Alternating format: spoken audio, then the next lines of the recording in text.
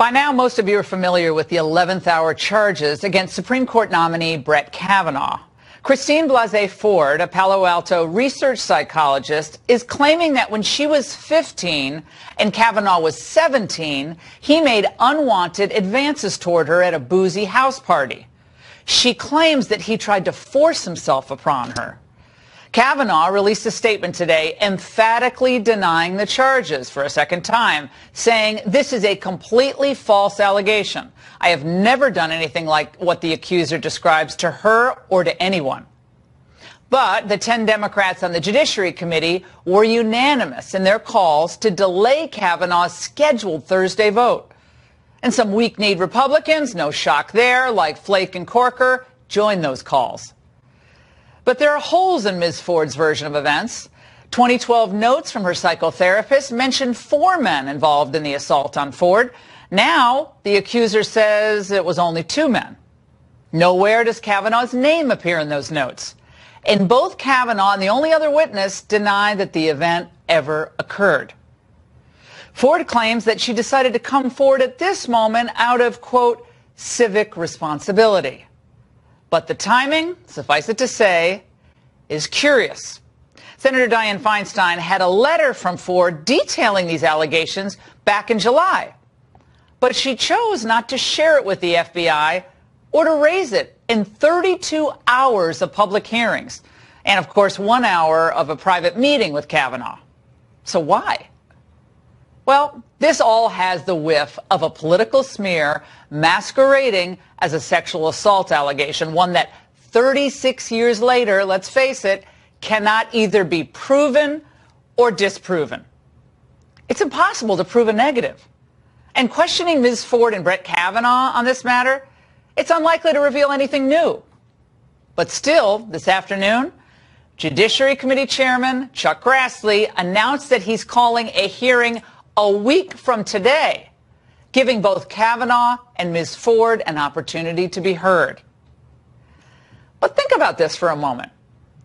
To furnish Democrats with another big top for their divisive circus may actually be a mistake for Republicans. Democrats have been salivating for another Clarence Thomas, Anita Hill-like spectacle to use as leverage against Republicans in the fall and maybe get some more female voters while they're at it. Here's Minority Leader Chuck Schumer. I think the allegations of Professor Ford are extremely credible. Yeah. She took a lie detector test. She talked to her therapist. They were having family counseling in part because of what happened to her 5 years ago and told all the details. And third, to come out and say something like this puts you and your family through incredible scrutiny. People throw brickbats at you and everything else. She didn't do it on a whim. I don't think she did it for political reasons. So she has a great deal of credibility. No one knows anything about this yet, apparently. She hasn't testified. But Chuck Schumer is supremely confident. But the very idea that Schumer or anyone else is going to be able to get to the bottom of a 36-year-old allegation is ludicrous. And Chuck, as you know, lie detectors aren't admissible in court for a reason. Lindsey Graham made a point, by the way, earlier today. He said it's a little odd that she even decided to take a lie detector test. She wanted to remain anonymous.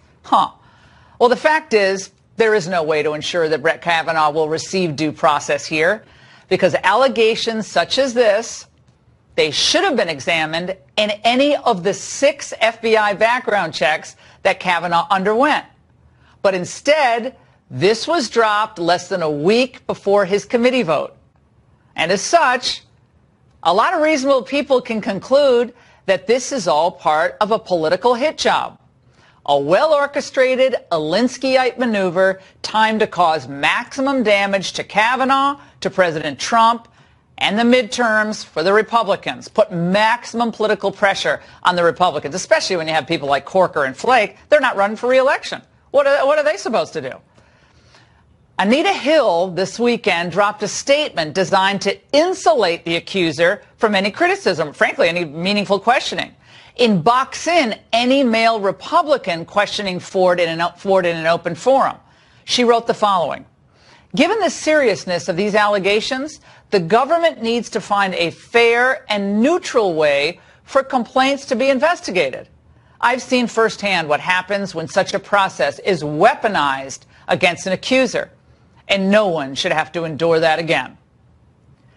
Christine Ford's attorney, Deborah Katz, echoed Anita Hill's thoughts and claims that her client is willing to appear before the Judiciary Committee. She's willing to cooperate. What she's not willing to do is to be part of this bloodletting that happens in Washington. We only need to look at the Anita Hill hearings to know what that's going to look like, and that's not a fair way to get at the truth. Think about this. Fair? What is a fair way? So anyone has the freedom, a male or female, has the freedom to drop damaging allegations just days before a confirmation vote when someone has been in public service for years and years and years, undergoing 6 background checks, and then outside the normal procedures, they can drop a letter anonymously, have it leak out a few weeks later, and they don't get any criticism. You can't examine motives. You can't examine maybe holes in the allegations. You can't examine any political affiliations. This is insanity. This does a disservice to the Senate. It does a disservice to the process, and it does a disservice to Brett Kavanaugh, given everything he has given to this country in public service. And Republicans who buckle to this type of smear and the type of, frankly, intimidation game, they don't deserve to be in the Senate for another minute. Any senator who would allow this to happen to a nominee of Kavanaugh's experience and integrity should look at his or her own. I've had the great privilege of knowing Kavanaugh for 25 years. I've known him socially and in professional circles. And I've known a lot of people in this town, both parties. But few, I can probably count them on 2 hands, with his character, his intellect, and his professionalism. I don't say this because he's someone I support for the court. I say this because I know him. And if this can happen to him, I tremble for this country and this process, and for any man or woman who find themselves up for a big job, who didn't spend his or her teenage years in a convent or a monastery. And that's the angle. Joining us now with a reaction are Suzanne Matten and Julie Duvall, both longtime friends of Judge Kavanaugh's. They also signed a letter of support vouching for Kavanaugh's character last week after the accusation against him first surfaced. We're also joined by Jen Mascott, a former law clerk for the judge, and also we share having clerk for Justice Thomas. Great to see you. Everyone, thanks for being here tonight. I know all of you are busy. You have lots of stuff to do. Suzanne, let's start with you. Tell us how you knew, well, we all know him as Brett, but tell us how you knew him. I met Brett sophomore year in high school when I attended a private school, and we became fast friends from the beginning. We remained friends throughout high school. We were occasional pen pals throughout college. We have daughters that were born a day apart and went on to be on the same lacrosse team. So we spent many of hours on the sidelines talking about old times and getting to know his wife, Ashley. And when you heard this allegation last week, you all ran around the same circles. Anything, when you look back on your knowing him in high school, anything just stick in your back of your mind, oh, this could have been Brett, or immediately discounted? I immediately discounted it. He's bright, he's honest, he's kind, and he's respectable.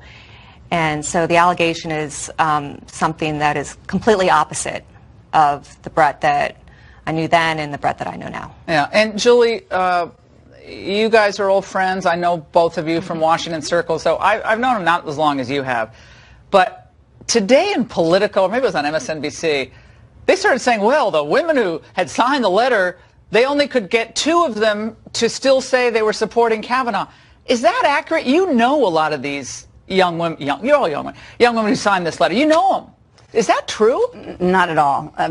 65 of us all are on the same page. Every one of us is in agreement. There's just been people calling everybody and making them nervous, and so they've chosen not to come on to TV shows or to use their name, but every one of us still stands by what we said in the letter. So that was complete disinformation. You know, people call it fake news. And why did you guys decide to come here tonight? You're both really busy, mothers, professionally. But you decided you weren't going to sit by on the sidelines. Why? No, I felt strongly that he's got great morals, great character, and I've known him since 1980. Wow. This is not his personality. This is not anything that he would ever do. I mean, we used to talk on the phone every night during the weekday. He helped me with my homework. I mean, I used the right person to help me with my homework. You picked the right one. I always had my friends were always the smarter ones too. I want to play. This was a moment on MSNBC today, Jen. Now you worked as a law clerk for him, both on the D.C. Circuit, where he's had an exemplary career, and then you clerked for Justice Thomas, who, you know, this harkens back on my angle to what happened to him, which was so blatantly unfair. This is a moment on MSNBC today with this woman, Simone Sanders, CNN, excuse me. Let's watch. In a lot of these Me Too cases, Harvey Weinstein, who have fallen because of their disgusting past behavior, in almost all of them, it's a pattern. You see more than one. Absolutely. What if nobody else comes forward? Does that change things for you at all? No, I still think Dr. Ford, she has credibly come forward, in my opinion. I hope if there are any other women out there, they do come forward. These women are probably some of the most powerful people on the planet right now. Jen, I mean, so your reaction to that? I mean, apparently no pattern ever needs to be established. It could just be one person saying one thing 36 years ago. So, Laura, I clerked for Judge Kavanaugh's first year on the D.C. Circuit, so I've known him and his family for 12 years. And I have to tell you, utmost integrity, character, always has been a career-long mentor to me. As you saw throughout the confirmation process, he's had women of all walks of life, from all sides of the ideological spectrum, come forward, attest to his character, his integrity. He's mentored scores of women as students and law clerks. But they're actually saying that he did that. There was someone last week, forgive me for not remembering who it was, someone on one of the major shows was saying, oh, now we know why he touted the fact that he coached the girls' basketball game, and because he hired all these women clerks because he thought that an allegation from high school was going to dog him. I kid you not, that's what they said. So Judge Kavanaugh has got an impeccable record, and, you know, he's hired women law clerks over the entire 12 years. But it was a pretext, according to some of these people. Well, not a lifetime pretext. I mean, as you know, we've seen people from all walks of life. He has an unimpeachable record. He's had a clear record. You know, people from back in his school days attest to his character. I've seen him in every case that he's considered during my time clerking for him and the years he's mentored me since then. I deeply admire him and respect him, and he'd be an excellent Supreme Court justice. How hard do you want him to fight to get this seat? This is going to be a fight. So he has categorically denied the allegations, and I think it's really important for people to listen to him and for him to stand strong in the truth that he knows and defend his character, yes.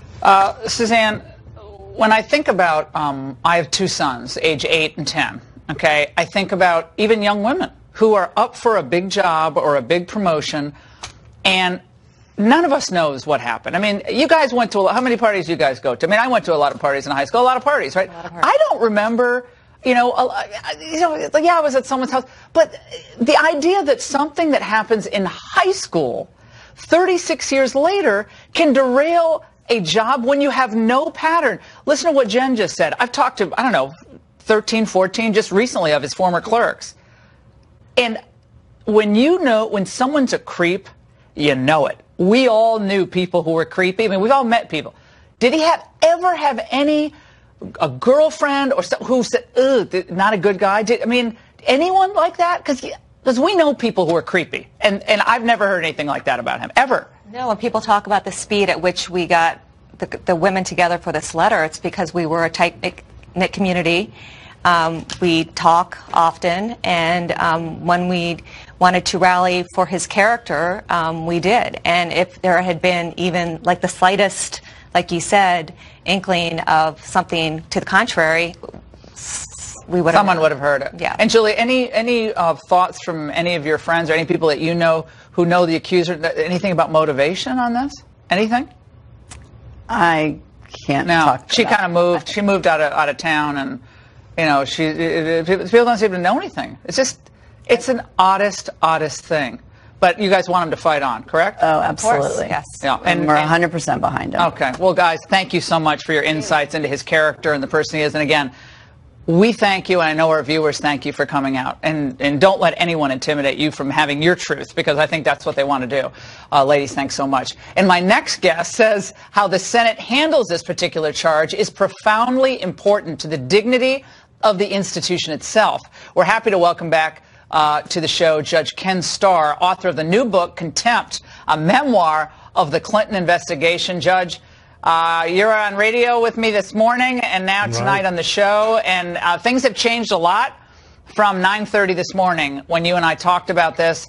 The Senate has now scheduled another hearing for a week from today. This morning, you did not think that was a great idea to delay his confirmation hearing. Anything change in the intervening hours? No, I think the thing that is changing is there's this huge outpouring, and thank you for having these friends of Brett Kavanaugh on who've known him for even longer, Laura, than you and I have known him. I've known him since 1994. I likewise can attest that in my interactions with him over the years, including as his supervisor, not once did I see any evidence of this kind of character. Moreover, never was it reported. In fact, to the contrary, the outpouring that we're seeing now, and I know there's a lot of noise sort of on the other side, but that's politically inspired noise. The people who know Brett Kavanaugh are saying to a person, he is a person of complete integrity and strong character. And you're so right in your comment that the character will come out. Someone cannot, year after year, at Yale College, at the Yale Law School, in various clerkships, and then 3 decades of professional life here in Washington, D.C., be a neighbor and yet be this kind of person who now is being described as a predator. This is just absolutely appalling. So no, it's reprehensible. I wish the Senate had stood firm. I understand due process, but the process that the Senate, and this is what I said, that the process broke down terribly when Dianne Feinstein allowed then this process to remain what it is. I don't need to rehearse the facts for this to be enshrouded in secrecy and then dropped like a neutron bomb. But Judge, Judge, but this was, I'm going to say you're very judicious. You're still your judge's day, so you're very judicious. Yeah, you're judicious. I'm going to just say the way it is because I'm more cynical than you are because I've been here too long, got to move somewhere else. This is all orchestrated. The idea that this is like it just came out and I took a lie detector in August. Why did you take a lie detector in August? Why would you do that if you wanted to be anonymous? It makes no sense. But I got to play something for you. I'm dying to get your opinion on this. Okay. Toobin and Turley, 2 legal minds, were out there today, differing views on whether you could ever even get to the bottom of this factual, the factual situation 36 years ago. Let's watch. It's unlikely that we will be able to conclusively show that someone is lying and someone's telling the truth. It'll be left to a credibility judgment. There is other evidence out there in the world that we need to hear. Why was she in a bathing suit? Was this a house with a pool? I mean, these are all facts that can be determined. That narrows it down, a house with a pool and Chevy Chase. Okay, Judge, there are not too many houses there. But what side do you come down on that? No, factual determination, impossible. So it's just the theater and the spectacle of it, which will build all week long. Exactly. It's going to be drama. And I think this, again, is very unfortunate for the country, for our culture and our values. It's obviously very unfair to the Senate itself. This is a self-inflicted wound, as I see it, by the Senate just countenancing this 11th hour process that Dianne Feinstein is totally responsible for. I'm not going to attack the person who's making these accusations, but I am going to say the Senate should be acting much more judiciously than it is. And it is. It's going to be, I'm afraid, a free-for-all circus. Yeah. And that is unfortunate. It's unfair to Brett Kavanaugh's family. It's also unfair to the Supreme Court of the United States, because when he's confirmed, then he nonetheless carries this memory with him. This is about Roe versus Wade. I'm sorry, it's about Roe versus Wade. That's what it's all about in the end. Judge, thank you so much. And still ahead, why do some accusations matter while others are ignored? Bill Clinton accuser Juanita Broaddrick is here, and she has some questions for Senator Feinstein.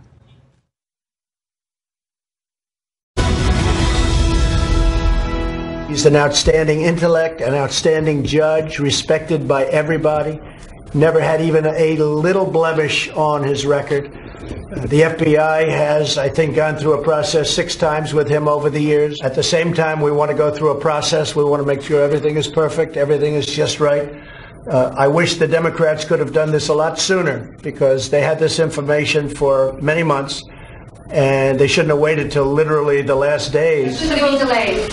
I don't know. It depends on the process. If it takes a little delay, it'll take a little delay. Has he offered to withdraw? Next question. What a ridiculous question. Do you think his passport confirmation is on track? Oh, I think he's on track, yeah. I mean, I think he's very much on track.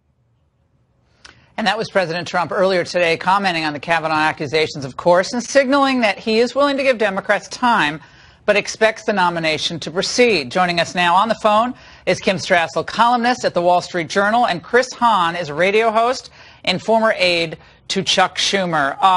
Chris, I want to go to you first on this because there is something just wild about an allegation that can be raised less than a week before a confirmation vote that has been in the possession of Dianne Feinstein since July, I guess early July.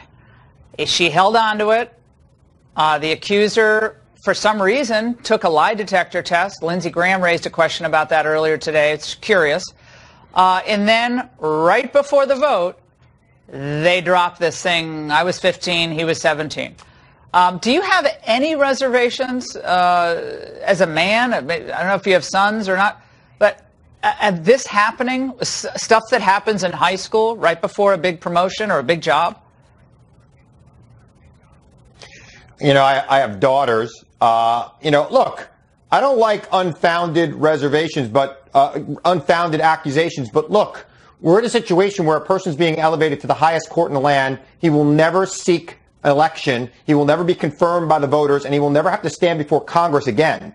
The highest level of scrutiny needs to be applied in this situation, and Kavanaugh is receiving that scrutiny, and it is fraught with peril. The president's comments were as disciplined as I've ever heard the president be, because the White House knows that this confirmation is in jeopardy, and I think that Monday's hearing is a huge risk for both Kavanaugh and the White House and Senate Republicans. If they try to do what they did to Anita Hill, they will lose more seats than they could possibly think of in November. So there Chris, is a you good think chance, someone, let me just get this straight, because there's a good chance they will not even proceed to that hearing on Monday. All right. Well, I clerked for Justice Thomas, full disclosure. I've known him for 35 years, okay? I've known him for longer than I've known Kavanaugh. So you're saying someone should be able to make an allegation where no pattern of such behavior is established, someone's been in public life for decades, and that person should be able to lob these allegations without questions about motivation, political ties, credibility, or other contemporaneous comments to others when the act occurred. None of that can be pursued because that's a neat position to be in. No. I do think all of that should be pursued. I think the FBI should be investigating this claim. Okay. And they should find out what is truth and what is not truth. And maybe Monday is too quick to have a hearing for the FBI to do that. Yeah. I think everything you just said should be looked into, because I don't believe you should be able to just baselessly throw a political accusation out there. But if there is truth to this allegation, when it happens to one of your family members, this man is going to sit on the Supreme Court probably for 30 years. Well, that gets to the rub of it. And Kim, I know you're on the phone, but I want you to listen to something. This was Angela Rye, a Democratic commentator, today on CNN, which I think speaks to some of the perhaps political implications of all of this and what might be really going on here. Let's listen. We need to remember what will be before Brett Kavanaugh if he were nominated to the Supreme Court. Women's choice, equal pay, workers' rights. And if he has a pattern and practice of demonstrating that he cannot ever side with women or that women are beneath him, I think that this is another piece of this. Kim, there's a pattern and practice of Judge Kavanaugh doing the exact opposite, elevating women. More than half of his law clerks have been women. Of course, his work at the White House, his work as a young lawyer. I've known him socially and professionally for more than 2 decades, almost 3, and just an exemplary person and among women. Your reaction to that? Yeah, correct. And this is the problem with the argument that, oh, you should go out there and find the truth. as you've been saying on the show, there is no way to verify this, in part because the accuser herself can't recollect key details. And I think what's really important here is we can have this hearing. You could even have the FBI look into it. I think that's a terrible idea. But it's still going to be he said, she said in the end. And what defines part of this is that what she is doing is very different from other allegations that have happened as part of this Me Too thing. And people need to bear that in mind. You know, for starters, she can't provide details of even the year of when it happened, which denies Judge Kavanaugh the ability to perhaps prove he was somewhere else. She told nobody about it contemporaneously, and so there is no one to actually, in fact, verify this. And there's just a lot of that makes all of this a very, very difficult accusation to just hold on its face and say, well, we obviously have to pay more attention to it than a lifetime of service and everything else that he has demonstrated. That's one other thing. People we know, by the way, people that have been accused of this and have admitted to some of this, Harvey Weinstein, they have a pattern of such behavior. You don't do something like this one time in your life, and there is nothing to suggest that this judge has done this. And I agree. You look for patterns and things like this, and so far we haven't seen anything like that from Judge Kavanaugh. But this is not a court of law. This is a court of public opinion. It's really a court of opinion about 2 or 3 senators on the right who may defect in this nomination and have been looking for a reason to defect, and this might just be that reason. So there needs to be a full vetting of what happened, and there's going to be. And since they decided to have a hearing, they should really investigate what happened and maybe even delay this hearing until they figure that out. Well, and that's, I mean, the Democrats want to delay it because the more they think they can drag it out, the more political traction they think they get with this, because it becomes a battering ram in the midterm elections. I mean, the idea that this is all, everybody's acting benevolently and all the Democrats, they just want to get to the truth. If they wanted to get to the truth, the most senior member of that committee for the Democrats, Dianne Feinstein, a senior woman at the committee, would have pursued this aggressively, and Brett Kavanaugh could have testified in those 3 days of raucous hearings about that and his views on substantive due process. But they didn't do that. Why did she not do that? Does that bother you, Chris? Because it bothers the hell out of me. You know, it does trouble me that this wasn't pursued immediately. I'll admit to that. But I think perhaps that's why she took the lie detector tests. Perhaps she was not believed fully by Senator Feinstein and her staff when this first came forward, and they needed that proof from the lie detector to move it forward. And that just happened in August, which was not too long ago. So here we are. We're at this point. There's going to be a hearing, and frankly, it's dangerous for Republicans to even have this hearing. Okay, so it's damned if they do. So what do you think? You should pull the nomination? I mean, you're basically saying he has to do it or pull the nomination. It's ridiculous. I mean, look, if I was advising the president, I would try to get to the truth of this from the nominee. And if I wasn't fully satisfied, I would pull the nomination.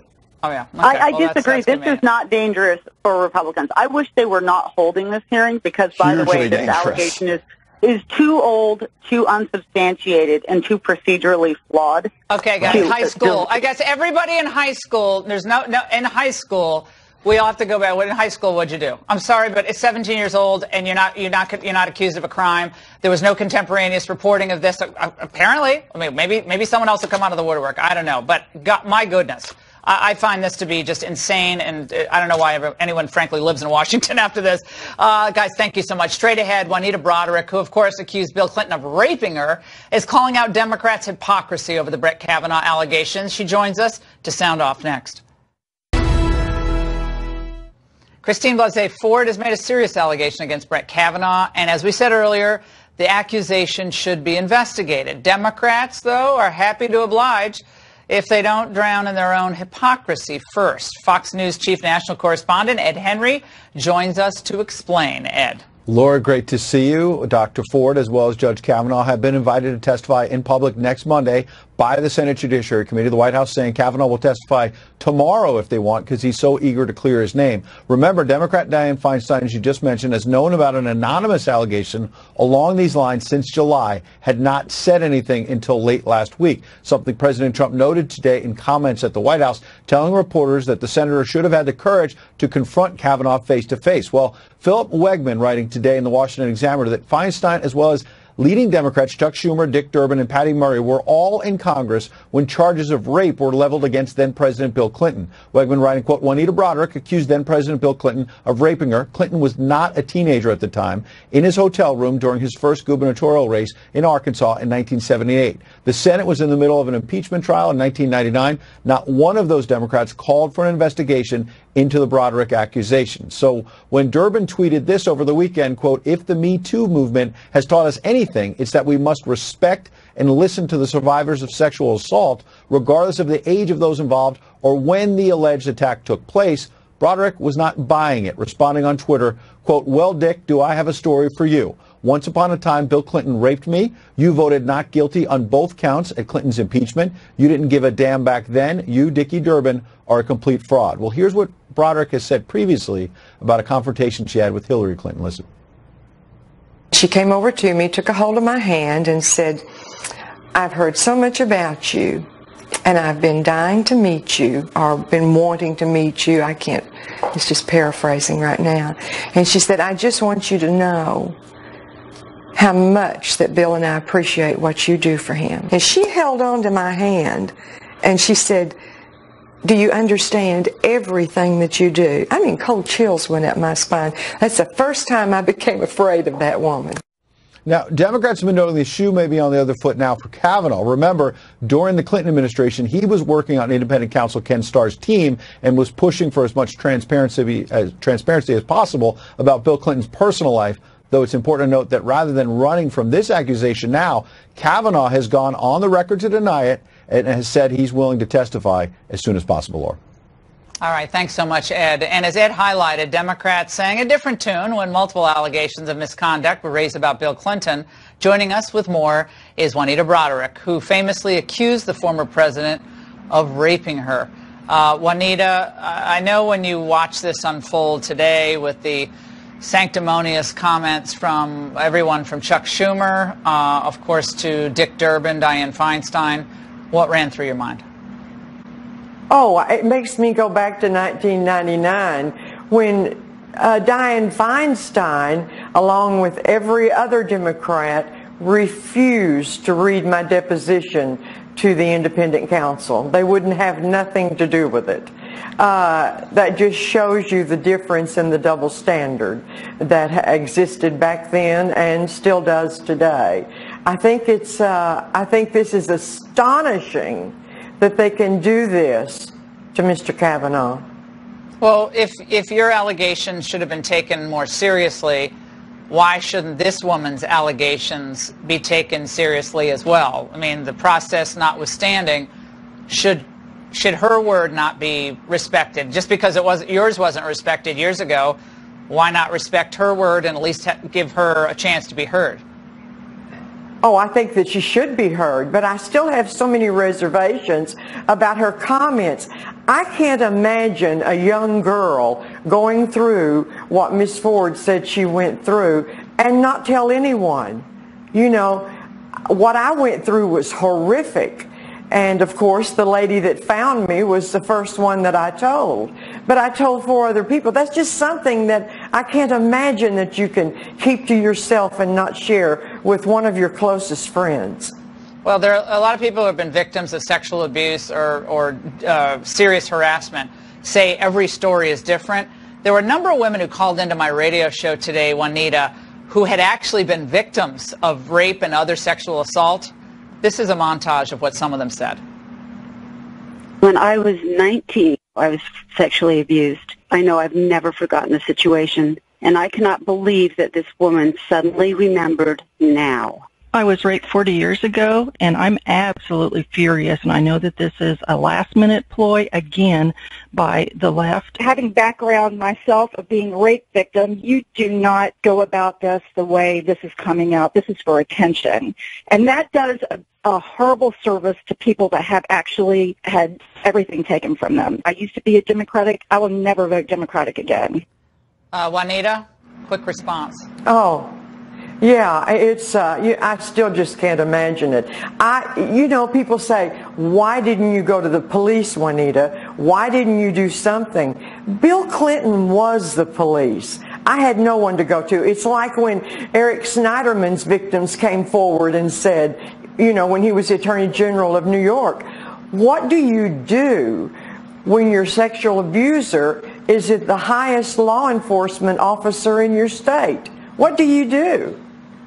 Well, something that happens in high school is very, very difficult to get to the bottom of 36 years later. And obviously she's not accusing Brett Kavanaugh of raping her, but apparently she said she was concerned that that might happen if someone wasn't in the room. But again, he said, she said, it's very difficult, no pattern of such behavior. Juanita Broaddrick, thank you for joining us tonight. We really appreciate it. And President Trump. Let's talk about this with Britt Hume, Fox News senior political analyst, and Chris Starr, Fox News politics editor and the editor of Halftime Report. Britt, if I could start with you, because I wondered if you had a little deja vu all over again when you saw this news break over the weekend. And then you have Senator Collins of Maine tweet that came out just a short time ago. Professor Ford and Judge Kavanaugh should both testify under oath before the Judiciary Committee. And in addition to that, she says she is going to speak outside of her office on camera at 4 p.m. this afternoon. What might she say? I have no idea what she's going to say. I assume she will affirm that this episode occurred. And the parallels, I must say, when you mentioned deja vu to the Clarence Thomas and Anita Hill situation are really quite striking. It was very late in the process when Anita Hill came forward with this allegation of improper sexual conversations from Clarence Thomas to her. And that resulted in last-minute hearings at which she testified, to the point, Dana, where we even had a hearing at one time on a Sunday in the Senate Judiciary Committee. And I remember being at a football game. I was assigned to the White House, so I didn't have to cover the hearings, but I never missed a word. And I was at the game watching the Washington Redskins play. I can't remember against whom. And I had the game in front of me and the hearing and on the radio and a headset in my ear. Intense times they were, and in the end, of course, it was kind of a standoff. Anita Hill couldn't prove her allegations. Clarence Thomas, although he certainly denied them, never could disprove them, and it ended up in kind of a standoff, and he got confirmed. Britt, to John Roberts' point that he just mentioned, that the White House is allowing the Judiciary Committee to decide how to move forward with what type of a hearing they might have. Can you remind us, like in 1991, was there closed testimony and then public testimony after that? I don't remember whether there was any. There might have been staff interviews, but I don't remember any. All I remember was the hearing. Yeah. And they were in the old caucus room, which I guess the Judiciary Committee isn't using anymore, where many famous hearings had occurred. And in the end, of course, it was Thomas who basically said, look, this is a lynching, a high-tech lynching of an uppity black man. And that seemed to scare the daylights out of some of the Democrats on the committee. The Democrats held the Senate in those days 56-44. And Thomas ended up being confirmed 52-48. And Harlan Specter, Republican senator from Pennsylvania, whom we all remember, who had been a prosecutor and was a noted cross-examiner, cross-examined Anita Hill and called her a perjurer. Right. Publicly called her a perjurer. Right. I don't think there's a snowball's chance that any such accusation will be hurled at this witness in this current Me Too atmosphere. So, Chris, if I could turn to you then for the politics of the moment. You had Senator Jeff Flake early on over the weekend say, I'm uncomfortable moving forward with a yes vote until we hear from Ford. It sounds like Senator Grassley is trying to do just that. He put out a statement saying that he has tried to figure out a time to do some phone call interviews, but that Senator Feinstein is not responding. Well, look, we're on pause. Nothing's going to happen here until the testimony, and it's got to happen. The consensus is forming. I know from talking to some people in a position to know that Republicans want to get this. They want to get on with this. Democrats, interestingly, kind of want to get on with this, too. While a lot of them are pushing for a delay, there's a political consideration here. If this seat remains open, if there's either an extended delay or the Kavanaugh nomination is ultimately taken down, if this seat is open, that puts red state Democrats in a very difficult spot of having to argue to voters that they should be allowed to stay. That, and then get your take, and then Britt, as we wrap up here, because last weekend on Friday, we would have thought that it would be likely that you could probably get 4 or 5 Democrats to go ahead and vote for Kavanaugh because there's no real reason not to. Do you think that that has changed regardless of what happens in this testimony? I think for Claire McCaskill, things got a little harder in terms of being able to vote for Kavanaugh, certainly with her base and with her supporters. But there's another political consideration here, too, which is Republicans can't look like ogres, and they can't look like they are brushing aside these considerations when it comes to persuading suburban women voters who are going to be watching how they handle this very, very closely. Britt, what should we be paying attention to in the next 48 hours or so? Well, first of all, I think, Dana, the likelihood is this is going to take a while. Democrats will do everything they can to prolong the process. They'll want the FBI possibly to conduct some kind of a full investigation. Because remember, that's where Feinstein referred the matter, and the FBI simply passed it on to the White House. But they'll want to have some preparation for a hearing. They won't agree to a hearing anytime soon. The witness may not. Because they're hoping to stall this to the point where we'll get into October, and if they can somehow stall this past the election, and they get control of the Senate, Kavanaugh would never be confirmed in a Democratic-held Senate. So keep your eye on the set of Republican senators who might be persuadable one way or another. Jeff Flake, Susan Collins, Lisa Murkowski, that group. They're the ones to watch in the days, and I think it'll be weeks ahead. All right, very interesting. Britt Hume and Chris Starr, well, thank you both. The top Democrat in the House, Nancy Pelosi, is responding tonight, saying, quote, the president is potentially risking the lives of our patriots by compromising sources and methods. Also, he can advance falsehoods and false narratives that distract from the truth of the Trump-Russia scandal. So reaction now from the other side. Let's bring in Republican Congressman from New York, Peter King, who sits on the House Intelligence Committee. Congressman, great to have you with us. I'll start by asking you to respond to your colleague, Nancy Pelosi. She's entirely wrong. There's going to be no sources or methods being disclosed here. What will be disclosed is the American people will find out that there was no basis for these FISA warrants, that the important information was kept from the court. There's going to be a disproportionate influence of the dossier. Also, you're going to find out that people like Carter Page based an investigation of him when no one would seriously think that he was any kind of an agent of the Russians. Basically, you have a counterterrorism tool. A tool that's used to protect us from terrorists is instead being used, and that's the FISA court, is being used to spy on an American campaign, a presidential campaign, unprecedented in our history.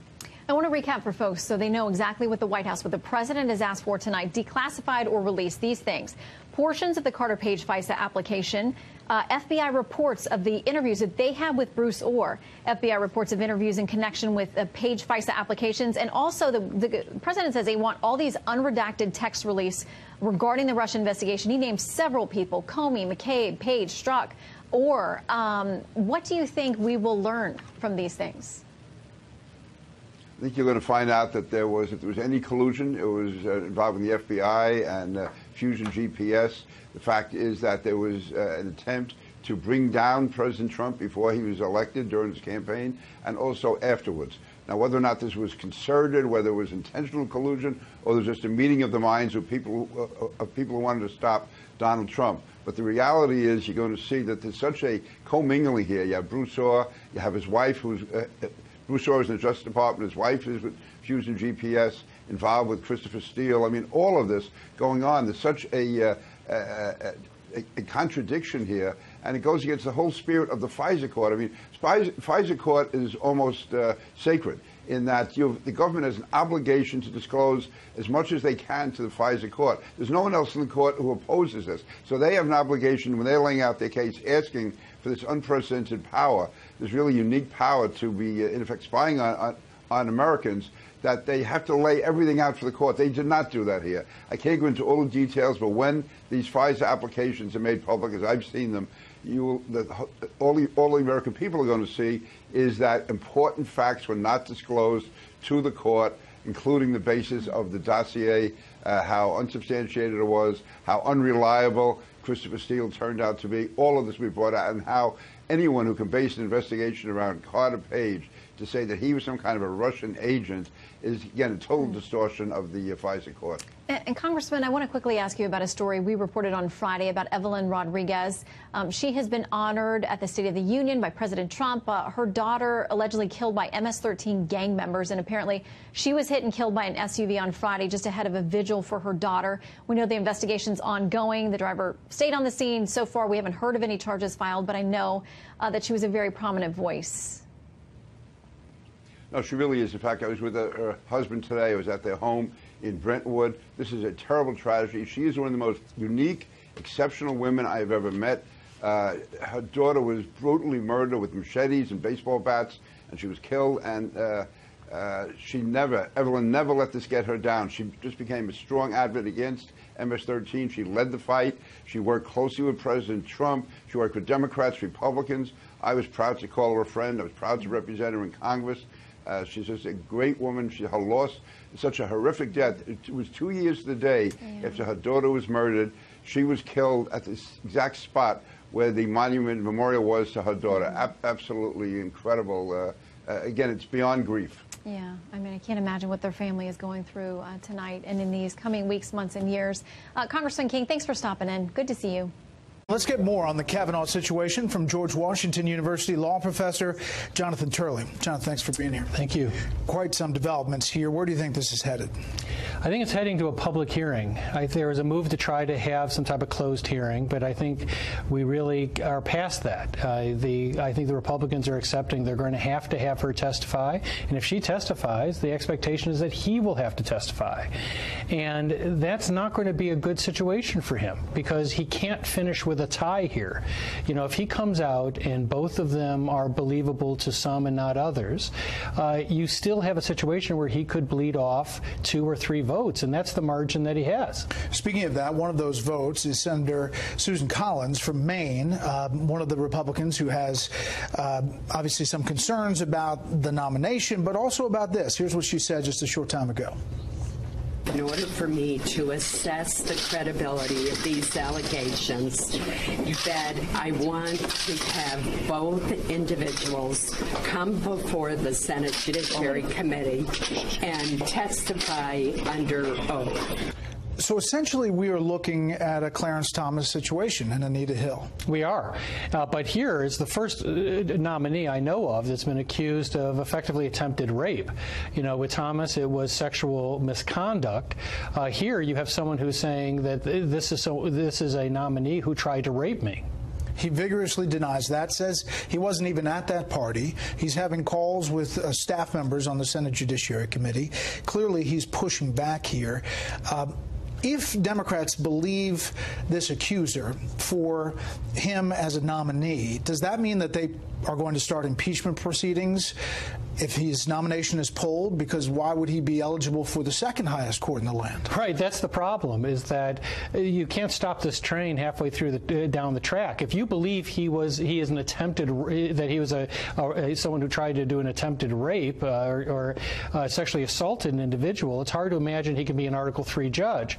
So the Democrats may find themselves buying more than they're bargaining for. They would, it would seem rather incongruous to have him remain on the D.C. Circuit if they're denying it on this basis a seat on the Supreme Court. And how much does the 36 years factor in? That it was high school.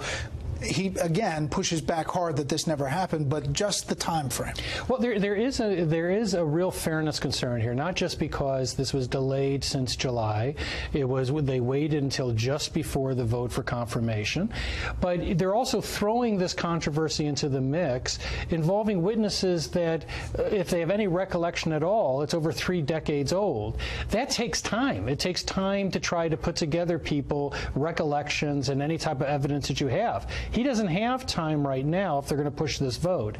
But if they don't push the vote, then they push this process potentially past the midterm elections. Which becomes another political issue. You wrote an op-ed for The Hill in which you wrote, among other things, quote, "It is a good thing there is not a Doppler radar for hypocrisy, or Washington would be in the midst of a mandatory evacuation." What do you mean there? Well, it's a curious thing to see. I testified during the impeachment hearings that related to Bill Clinton. Back then, there wasn't this movement, you have to believe her. It wasn't just her, it was them. It was multiple women came forward to Paula say that, Jones, Juanita Broaddrick, claiming not just sexual assault but rape. They brought forth evidence that they claimed supported them on a contemporary basis. Many of these same members did not say that they had to believe them. To the contrary, they were attacked. And the Republicans back then, of course, wanted full disclosure. And so you're going to have... Including Brett Kavanaugh and Judge Starr's... That's right. And Kavanaugh wanted not just disclosure, but rather vivid disclosures as to what Bill Clinton did. So everyone's effectively going to switch sides in this, which is going to be rather daunting for people to watch. But watch they'll have to do, because it's unlikely that we will be able to conclusively show that someone is lying and someone's telling the truth. It'll be left to a credibility judgment, and you're going to have to make that by what you see in that hearing. So we are at the beginning, not the end of this process. I'm afraid we're at the rather messy beginning, and it's going to be an even messier ending. Johnathan, as always, thanks. Thank you. At the beginning of your monologue, which was excellent, when you said that this is a matter of justice. And in America, you know, we have news breaking every minute on this story, so I'll keep it big picture. But when in America did justice mean taking one person's allegation at face value and using that to tear down a man? It is not just to tear down Judge Brett Kavanaugh based on one sole accuser. And the fact that the left now has all of a sudden changed the rules to say that this is credible because one person said it, I think is abominable. I think that it says a lot about the left that they would use Christine Blasey Ford, they would use her as a prop, which is exactly what they're doing. They are using her as a prop for a political objective, and it's just, I mean, the fact that they're saying we are strong, we stand with women, we stand with the accused, meanwhile using her for political purposes, I really find disgusting. I do as well. I mean, I cannot get past the fact that Senator Feinstein knew about this for 2 months. She chose not to say anything. This is literally what the hearings in the Senate are for. If you do not do your due diligence and bring these things up in the hearings, then you lose your privilege of asking Kavanaugh about these things. This is a political attack against Kavanaugh, against the Trump administration. If there's proof of wrongdoing, I'm happy to listen to that. There has been no proof other than this allegation, John. Yeah, and I mean, when is Dianne Feinstein going to have her Spartacus moment? You know, Cory Booker saying, I have to release these documents, I don't want to. Of course, that ended up being a huge farce. But when something actually matters, like serious allegations about sexual assault, why are the Democrats all of a sudden, oh, no, we can't release this because of our integrity? And if there is evidence, I agree. I'm happy to listen to it. But I just don't see how we get any more evidence out of this, because the two people who were in the room with Christine categorically deny it. They say that it didn't. Brett obviously denies it. Mark Judge denies it. So what other evidence is there going to come from except for the therapist whose story doesn't match? So, you know, I doubt we're going to see any evidence come out of this. I also think that she deserves to be heard. So I think in these hearings, if she has more evidence to present, let's see it. If, you know, people want to come out and say she did tell me, but I don't think we're going to see any of that. So at this point, we're kind of at a standstill because all the evidence we have has been presented, and it all actually works against Christine. Right. And this is, I agree with Senator Lindsey Graham. I know that's not something that I say too often. I agree with Senator Lindsey Graham here when he says, listen, we shouldn't degrade her. We shouldn't demean the accuser. We should listen to her, but she needs to respect the process in the Senate here. We are scheduled to vote on this as a committee on Thursday, and she should testify before that happens, because otherwise that's disrupting our process. I don't think that Republicans should flinch here, John, and I'll tell you why. It's not because I don't take serious allegations of sexual misconduct. It's because the Democrats have proved to us that they are willing to use anybody, really, whether it's women, whether it's minorities, whatever. They're willing to use people as political pawns.